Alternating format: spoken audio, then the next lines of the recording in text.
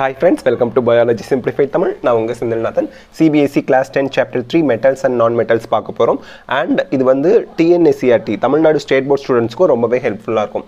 So metals and நான் மெட்டல்ஸை பொறுத்த வரைக்கும் அதை முதல்ல கிளாஸிஃபை பண்ணிக்கலாம். எலிமெண்ட்ஸ் அப்படின்னு பார்க்கும்போது அந்த எலிமெண்ட்ஸை மெட்டல்ஸ், நான் மெட்டல்ஸ் அண்ட் மெட்டலாய்ட்ஸ் அப்படின்னு பிரிக்கிறாங்க. மெட்டல்ஸ் அப்படிங்கிறது என்னன்னா they lose or lost electrons and forms positive ions. This is very important. அதாவது மெட்டல்ஸ் என்ன பண்ணும், எலக்ட்ரான் அயான்ஸை ரிலீஸ் பண்ணிட்டு அது பாசிட்டிவ் அயான்ஸை ஃபார்ம் பண்ணும். ஸோ நெகட்டிவ் போயிடுச்சுன்னா அது பாசிட்டிவாக மாறிடும். ஸோ எம்பின்னு ஞாபகம் வச்சுக்கோங்க, மெட்டல்ஸ் பாசிட்டிவ். ஓகேங்களா? நெக்ஸ்ட் நான் மெட்டல்ஸ் அப்படின்னு பார்க்கும்போது இட் கெயின்ஸ் எலக்ட்ரான்ஸ். கெயின் எலக்ட்ரான்னா என்ன அர்த்தம், எலக்ட்ரானை அக்செப்ட் பண்ணிக்குது. ஸோ நெகட்டிவ் வரும்போது அதுவும் நெகட்டிவாக மாறிடுது. அப்போ நான் மெட்டல்ஸ் ஃபார்ம் நெகட்டிவ் அயான்ஸ். நான் நெகட்டிவ் ஞாபகம் வச்சுக்கலாம் இல்லையா? நான் என் நெகட்டிவ்க்கும் என் தான் வருது ஃபர்ஸ்ட் லெட்டர். ஸோ நான் மெட்டல்ஸ் நெகட்டிவ் அயான்ஸை ஃபார்ம் பண்ணுது பிகாஸ் இட் கெயின்ஸ் எலக்ட்ரான்ஸ். ஓகேங்களா? Next metalloids. இந்த இடத்துல நீங்கள் நல்லா ஞாபகம் வச்சுக்கணும், எந்த ஒரு வேர்டுக்கும் ஓஐடி அப்படின்னு சஃபிக்ஸில் வந்துச்சுன்னா லைக் அப்படின்னு அர்த்தம். Like it is not metals, metal like. True metals கிடையாது, மெட்டல் லைக் அப்படின்னு அர்த்தம். So it shows both characters of metallic and நான் மெட்டாலிக். மெட்டலோட கேரக்டரும் இதுக்கு இருக்கும், நான் மெட்டல் கேரக்டரும் இருக்கும். ஸோ மெட்டலாய்ட்ஸ் அப்படிங்கிறதுக்கு எக்ஸாம்பிள்ஸ் என்ன அப்படின்னு பார்த்தோம்னா சிலிக்கான், ஜெர்மானியம், அர்செனிக், ஆன்டிமோனி, டெலூரியம், இதெல்லாம் வந்து நமக்கு மெட்டலாய்ட்ஸ்க்கு எக்ஸாம்பிளாக சொல்லலாம். இப்போ physical and chemical properties of metals பார்க்கலாம். மெட்டல்ஸோட ஃபிசிக்கல் ப்ராப்பர்ட்டிஸ் பார்க்கும்போது ஃபஸ்ட்டு இது வந்து ரொம்ப இம்பார்ட்டன்ட், மேலியபிள் அப்படின்னு சொல்கிறாங்க. அதில் மேலியபிள் அப்படின்னா ஒரு மெட்டலை நீங்கள் அடித்து நசுக்கி அப்படியே அமுக்கி என்ன பண்ணினாலும் அது பிரேக் ஆகாது, வளைஞ்சு கொடுக்கும். பிரேக்கே ஆகாது, உடையாது. உடையாமல் வளைஞ்சு கொடுக்கும். அப்படியே தின் ஷீட்டாக மாற்றுற வரைக்கும் உங்களுக்கு அது எந்த டேமேஜும் ஆகாமல் இருக்கும். அதை தான் மேலியபிள் அப்படின்னு சொல்கிறோம். டக்டைல் அப்படிங்கிறதும் மேலியபிள் மீனிங் தான். ஸோ டக்டைல் அப்படின்னா என்ன அர்த்தம், நீங்கள் அந்த உலோகத்தை, அந்த மெட்டலை வந்து நீங்கள் எவ்வளோ முறுக்குனாலும் வளைச்சாலும் உடையாது, நசுக்குனாலும் உடையாது. இந்த காப்பர் கம்பிலும் எவ்வளோ மெலிசாக்குனாலும் அது வந்து ஸ்ட்ராங்காக இருக்குது பார்த்தீங்களா, அதுதான் டக்டைல். அண்ட் லஸ்ட்ரஸ் அப்படின்னா பளபளன்னு இருக்கும். பளபளக்கிறது தான் லஸ்ட்ரஸ் அப்படிம்பாங்க. பாலிஷ் பண்ணலாம். பாலிஷ் பண்ணலான்னா அது வந்து ரொம்ப அப்படியே ரஃப் அண்ட் டஃப்பாக இருக்கிறத கூட பாலிஷ் பண்ணி பளபளன்னு ஜொலிக்க வைக்கலாம். ஸோ இதெல்லாம் மெட்டலோட properties, physical properties. They are good conductors of heat and electricity. சீக்கிரமாக ஹீட்டை ஈஸியாக ஒரு இடத்துலேருந்து இன்னொரு இடத்துக்கு அப்படியே பாஸ் பண்ணும். எலக்ட்ரிசிட்டியும் கண்டக்ட் பண்ணும். காப்பர்லாம் எலக்ட்ரிசிட்டியை கண்டக்ட் பண்ண யூஸ் பண்ணுறோம் இல்லைங்களா? இரும்பு இந்த மாதிரி விஷயங்கள்லாம் வச்சு ஏதாவது ஒயர்லலாம் வைக்கும்போது, கை வைக்கும்போது ஷாக் அடிக்குது இல்லைங்களா? ஏன்னா அது கரண்ட்டை கண்டக்ட் பண்ணுது. have high tensile strength. Tensile strength அப்படின்னா எவ்வளவு இழுத்தாலும் பிச்சுக்காது. ஃபார் எக்ஸாம்பிள் ரப்பர் பேண்ட்லாம் இழுத்து அப்படி இழுந்துக்கிட்டே போகுது ஒரு அளவு வரைக்கும், அதான் டென்சைல் ஸ்ட்ரென்த். நீங்கள் எவ்வளவு இழுத்தாலும் பிச்சுக்காமல் இருக்கும். அது வந்து அப்படியே ஹோல்டாக உடையாமல் பிக்காமல் இருக்கிறது தான் டென்சைல் ஸ்ட்ரென்த் அப்படின்னு சொல்கிறோம். வளைஞ்சு கொடுக்கறது, இழுவைத்தன்மையுடையதை டென்சைல் ஸ்ட்ரென்த் அப்படிமோ. அதாவது இழுவைத்தன்மை இருக்குது ஆனால் உடையாது. Have high density. So molecules வந்து ரொம்ப நெருக்கமாக அமைஞ்சு எக்கச்சக்க மாலிக்யூல்ஸ் ஒரே இடத்துல அதிகமாக இருக்குது அந்த மெட்டல்ஸில். தென் melting and boiling points R high. So melting பாயிண்ட்ஸ்னால் உருகிறது, and boiling பாயிண்ட்னா சுட வச்சா கொதிக்க வைக்கிறது. ஸோ இது ரெண்டும் ரொம்ப ஹை. இரும்பெல்லாம் உருக வைக்கணும்னா எக்கச்சக்க டெம்பரேச்சர் கொடுக்கணுங்க. அப்போது ஆல் ஆர் சாலிட்ஸாக இருக்குது. எல்லா மெட்டல்ஸுமே சாலிடாக தான் இருக்குது. எக்ஸப்ஷன் இங்கேயும் இருக்குது. எங்கே போனாலும் ஒரு விதண்டாவாதம் பேசுகிறதுக்கு ஒரு ஆள் இருப்பாங்க. அந்த மாதிரி மெட்டல்ஸ்லேயும் ஒரு எக்ஸப்ஷன் இருக்குது. அது யாருன்னா மெர்க்குரி. மெர்க்குரி மட்டும் லிக்விடாக இருக்கும். ஓகேங்களா? லிக்விட் மெட்டலுக்கு எக்ஸாம்பிள் என்ன அப்படின்னா mercury important. Next chemical properties of metals அப்படின்னு பார்க்கும்போது ரியாக்ஷன் வித் ஆக்சிஜன். ஃபஸ்ட்டு மெட்டலும் ஆக்சிஜனும் சேர்ந்து நமக்கு மெட்டல் ஆக்சைட்ஸை ப்ரொடியூஸ் பண்ணுது. இது பேசிக் நேச்சராக இருக்குது. pH more than 7, அதான் பேசிக். நெக்ஸ்ட் ரியாக்ஷன் வித் வாட்டர் அப்படின்னு பார்க்கும்போது மெட்டலும் வாட்டரும் சேர்ந்து மெட்டல் ஆக்சைடு ப்ளஸ் ஹைட்ரஜனை ப்ரொடியூஸ் பண்ணலாம். இல்லைனா மெட்டலும் வாட்டரும் சேர்ந்து மெட்டல் ஹைட்ராக்சைடை ப்ரொடியூஸ் பண்ணலாம். இதெல்லாம் கொஸ்டினில் கேட்பாங்க, பார்த்துக்குங்க. ரியாக்ஷன் வித் ஆசிட்னு பார்க்கும்போது மெட்டல் டைல்யூட் ஆசிடோட சேரும்போது மெட்டல் சால்ட் அண்ட் ஹைட்ரஜனை ப்ரொடியூஸ் பண்ணுது. லாஸ்ட் ஒன் ரொம்ப important, reaction with solution of other metal salt அப்படின்னு கொடுத்துருக்காங்க. இப்போ பாருங்கள், மெட்டல் ஏ இது ஒரு metal, salt solution of B இது செகண்ட் மெட்டல். ஆனால் மெட்டல் சால்ட் இது metal salt of B, metal ஏ. இது ரெண்டையும் கம்பைன் பண்ணும்போது நமக்கு மெட்டல் பி எக்ஸ்சேஞ்ச் ஆகிடும். பி ஏவோட வந்துடும், ஏ பிக்கு போயிடும். ஸோ சால்ட் சொல்யூஷனில் இருக்க பி மெட்டலுக்கு வந்துடும், மெட்டலில் இருக்க ஏ சால்ட் சொல்யூஷனுக்கு வந்துடும். So metal B plus salt solution of ஏ அப்படின்னு நமக்கு கிடைக்குது, எக்ஸ்சேஞ்ச் ஆகி கிடைக்குது. So these are the chemical properties of metals. இப்போ வந்து extraction and purification of metals பார்க்கலாம். யூஸ்வலாக மெட்டல்ஸோட சோர்ஸ் என்ன அப்படின்னா நேச்சுரலாக இருக்கக்கூடிய ராக்ஸ். ஸோ பாறைகள், அந்த கல், மண் இதெல்லாம் இருக்குது இல்லைங்களா, அதை தான் நம்ம ஓர்ஸ் அப்படிங்கிறோம். ஸோ ஓர்ஸ் அப்படிங்கிறது நேச்சுரல் ராக்ஸ், பாறைகள். ஓகேங்களா. ஸோ இந்த ராக்ஸில் தான் நமக்கு இந்த மெட்டல்ஸ்லாம் கிடைக்குது. அதில் வந்து பார்த்திங்கன்னா மெட்டல்ஸ் ஆஃப் ஹை ரியாக்டிவிட்டி இருக்கலாம், இல்லை மெட்டல்ஸ் ஆஃப் மீடியம் ரியாக்டிவிட்டி இருக்கலாம், இல்லை மெட்டல்ஸ் ஆஃப் லோ ரியாக்டிவிட்டி இருக்கலாம். ஸோ ஹை, மீடியம், லோன்னு 3 டைப்ஸில் நமக்கு இருக்கலாம். In case metals of high reactivity இருந்துச்சுன்னா நம்ம எலக்ட்ரோலைசிஸ் ஆஃப் மால்டன் ஓர்ஸ் பண்ணணும். மால்டன் அப்படின்னா உருகி போன, லிக்விடானன்னு அர்த்தம். ஸோ நம்ம ராக்ஸை வந்து லிக்விட் ஃபார்முக்கு உருகி போன மாதிரி கொண்டு வந்துடணும். அதில் எலக்ட்ரோலைசிஸ், டைரக்ட் கரண்ட்டை நீங்கள் கொடுக்கணும். டிசின்னு சொல்லுவோம், டைரக்ட் கரண்ட். அதை கொடுக்கும்போது உங்களுக்கு அதுலேருந்து பியூர் மெட்டல் செப்பரேட் ஆகி வரும். அதான் electrolysis of Malton ores அப்படிம்போம். Metals of high ரியாக்டிவிட்டிக்கு இந்த மெத்தடை யூஸ் பண்ணுறோம், மெட்டல்ஸை பிரித்து எடுக்க. நெக்ஸ்ட் மெட்டல்ஸ் ஆஃப் மீடியம் ரியாக்டிவிட்டியில் 2 இருக்குது. ஒன்று கார்பனேட் ஓர்ஸ், ரெண்டாவது சல்ஃபேட் ஓர்ஸ். கார்பனேட் ஓர்ஸுக்கு நம்ம ஒரு மெத்தட் யூஸ் பண்ணுவோம், கால்சினேஷன் அப்படிங்கிற மெத்தட், செப்பரேஷன் ஆஃப் மெட்டலுக்கு. இதுலேருந்து இந்த ஓர்ஸ்லேருந்து, அந்த நேச்சுரல் ராக்ஸ்லேருந்து கார்பனேட் ஓர்ஸாக இருந்தால் மெட்டலை பிரித்து எடுக்க கால்சினேஷன் மெத்தட் யூஸ் பண்ணுறோம். அதே சல்ஃபேட் ஓர்ஸாக இருந்தால் ரோஸ்டிங் மெத்தட் யூஸ் பண்ணுறோம். கால்சினேஷனுக்கும் ரோஸ்டிங்க்கும் என்ன டிஃப்ரென்ஸ்? இங்கே வந்து low oxygen high temperature heating use பண்ணுவீங்க. ஹீட்டிங் பண்ணுறோம், ஹை டெம்பரேச்சரில் ஹீட் பண்ணுறீங்க வித்தவுட் ஆக்சிஜன், இல்லை லோ ஆக்சிஜன். இங்கே ஹை டெம்பரேச்சர் ஹீட்டிங், அதே தான், ஹை டெம்பரேச்சரில் ஹீட் பண்ணுறீங்க with high supply of oxygen. Oxygen அதிகமாக கொடுக்கணும். இங்கே ஆப்சன்ஸ் ஆஃப் ஆக்சிஜன் இல்லை லோ ஆக்சிஜன், அதை கொடுத்து, அதாவது ஆக்சிஜனே இல்லாமல் நீங்கள் ஹை டெம்பரேச்சரில் ஹீட் பண்ணுறீங்க, இல்லைனா very low ஆக்சிஜனில் high temperature heat பண்ணால் அதுக்கு பேர் கால்சினேஷன். ஹை டெம்பரேச்சரில் ஹீட் பண்ணுறீங்க with high supply of oxygen அதிகமாக கொடுத்து ஹீட் பண்ணுறீங்க, அதுக்கு பேர் ரோஸ்டிங். ஸோ சல்ஃபேட் ஓர்ஸ்க்கு ரோஸ்டிங் பண்ணணும், கார்பனேட் ஓர்ஸ்க்கு கால்சினேஷன் பண்ணணும். ஸோ அப்படி பண்ணும்போது நமக்கு ஆக்சைட்ஸ் ஆஃப் மெட்டல் கிடைக்குது. இந்த ஆக்சைடை, இந்த ஆக்சிஜன் ஆக்சைடு இருக்கு இல்லையா, அதை ரிமூவ் பண்ணணும். ஸோ மெட்டல்லேருந்து ஆக்சைடை ரிமூவ் பண்ணுறதுக்கு பேர் ரிடக்ஷன். ஸோ ஆக்சைடு வெளியே போயிடுச்சுன்னா ரிடக்ஷன் ப்ராசஸ்னு அர்த்தம். ஆல்ரெடி நம்ம வந்து கெமிக்கல் ரியாக்ஷன்ஸில் படிச்சிருக்கோம். Removal of oxygen is reduction. So oxides remove பண்ணிட்டீங்கன்னா reduction to metal. So oxides of மெட்டல்லேருந்து oxide remove ஆயிடுச்சுன்னா reduction to metal, that is purification of metal. So இந்த வகையில் நம்ம வந்து கார்பனேட் ஓர்ஸ்லேருந்தும் சல்ஃபனேட் ஓர்ஸ்லேருந்தும் நமக்கு மெட்டலை பியூரிஃபை பண்ணி எடுக்கிறோம். கார்பனேட் ஓர்ஸ்னா கால்சினேஷன், சிசி ஞாபகம் வச்சுக்கலாம். Sulphate ஓர்ஸ்னா roasting. ஓகேங்களா. Next metals of low reactivity அப்படின்னு பார்க்கும்போது சல்ஃபைட் ஓர்ஸை தான் நம்ம வந்து லோ ரியாக்டிவிட்டிங்கிறோம். ஓர்ஸ் அப்படின்னா நேச்சுரல் ராக், டோன்ட் ஃபர்கெட். இங்கே நம்ம ரோஸ்டிங் தான் யூஸ் பண்ணுறோம். ரோஸ்டிங் அப்படிங்கிறது என்ன? ஹை டெம்பரேச்சரில் ஹீட் பண்ணுறீங்க and high supply of oxygen கொடுக்குறீங்க. ஸோ ரோஸ்டிங் பண்ணும்போது உங்களுக்கு மெட்டல் செப்பரேட் ஆகி வருது. அந்த மெட்டல்ஸை வந்து ரிஃபைன் பண்ணுறீங்க. ரிஃபைன்னா பியூரிஃபிகேஷன் தான், பியூரிஃபிகேஷன் பண்ணி எடுத்துக்கிறீங்க. ஸோ இப்படி தான் நம்ம நேச்சுரல் ராக்ஸ், அதாவது கான்சன்ட்ரேஷன் ஆஃப் ஓர்ஸ்ன்னு சொல்லுவோம், ஓர்ஸில் இருந்து நம்ம மெட்டல்ஸை எக்ஸ்ட்ராக்ட் பண்ணி பியூரிஃபிகேஷன் பண்ணுறோம். இப்போ மெட்டல்ஸ் வந்து கொரோஷன் அப்படிங்கிற ஒரு பாதிப்புக்கு உள்ளாகுது. கொரோஷன்னா என்னென்னா துரு பிடிக்கிறது அப்படின்னு அர்த்தம். இப்போ பார்த்தீங்கன்னா கிராஜுவல் டெஸ்ட்ரக்ஷன் அப்படி படிப்படியாக கொஞ்சம் கொஞ்சமாக துரு பிடிச்சிக்கிட்டே போவோம். அப்புறம் வீக் ஆகி ஒன்றுமே இல்லாமல் டெஸ்ட்ராய் ஆகிடும். ஸோ படிப்படியாக டெஸ்ட்ராய் ஆகிறது. Gradual destruction of metals by ஏரில் ஆக்சிஜன்லாம் இருக்கு இல்லையா, அந்த ஆக்சிடேஷன் ரியாக்ஷன் நடக்கும்போது துரு பிடிச்சி போகும் இரும்பெல்லாம். வாட்டர், தண்ணிலையும் H2O, ஓல ஆக்சிஜன் இருக்கு இல்லையா, அதுவும் துரு பிடிக்க வைக்கும்.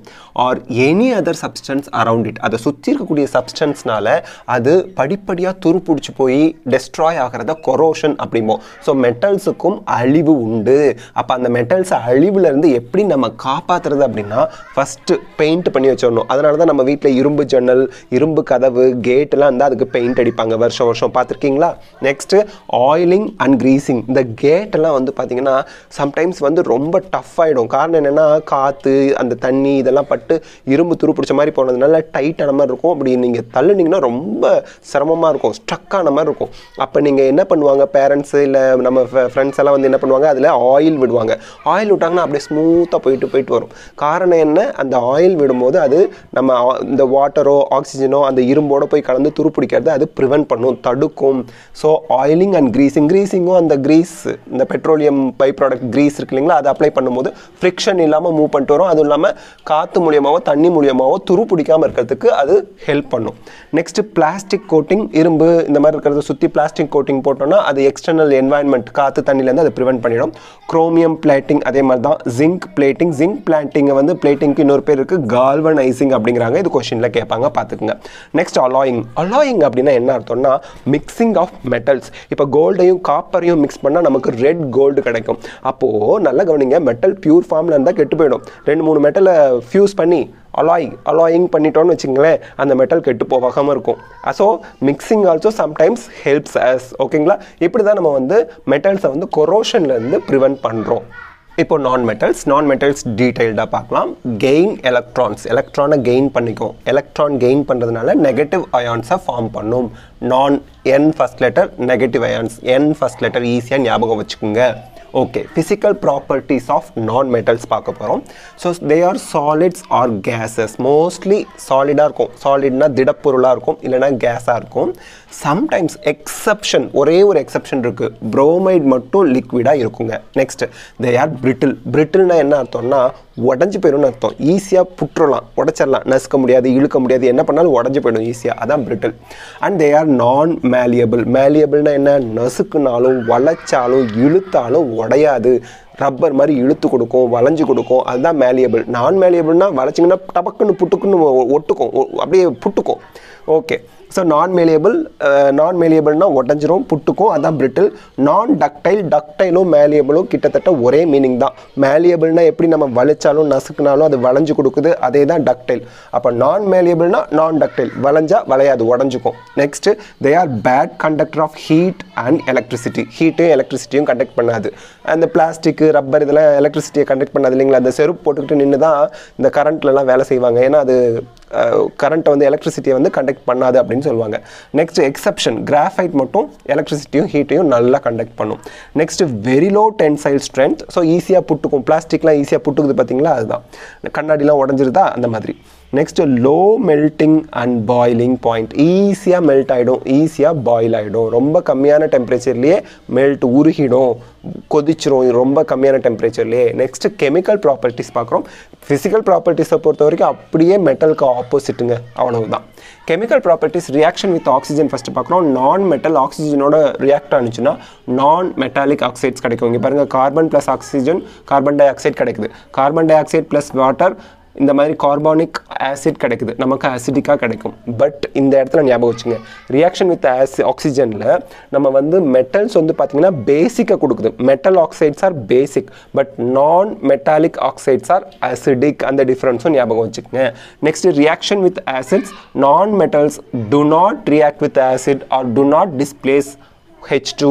அதனால தான் ஆசிட்ஸை நான் மெட்டாலிக் திங்ஸில் வந்து ஸ்டோர் பண்ணி வைப்பாங்க. கண்ணாடி பாட்டிலில், பிளாஸ்டிக் பாட்டிலில் ஸ்டோர் பண்ணி வைக்கும்போது அந்த ஆசிட் வந்து ரியாக்ட் பண்ணாது அந்த பிளாஸ்டிக்கோடையோ கண்ணாடியோடையோ. அதனால தான் அது ரியாக்ட் பண்ணாதனால அது கண்ணாடி பிளாஸ்டிக்லாம் அரிக்காது அந்த ஆசிட். ஸோ ஆசிட் எப்போவுமே பிளாஸ்டிக்கில் ஸ்டோர் பண்ணி வைக்கிறதுக்கு காரணம் நம்ம நான் மெட்டல்ஸ் ஹைட்ரஜன், அதாவது ஆசிடில் இருக்கக்கூடிய ஹைட்ரஜனை டிஸ்பிளேஸ் பண்ணுறது இல்லை, அதனால ஆசிடோட அது ரியாக்டே பண்ணாது. அதுதான் இங்கே சொல்ல வரோம். ஓகேங்களா, இப்போ நம்ம அயானிக் காம்பவுண்ட்ஸ் பார்க்க போகிறோம். அயானிக் காம்பவுண்ட்ஸோட ப்ராப்பர்ட்டிஸ் என்ன?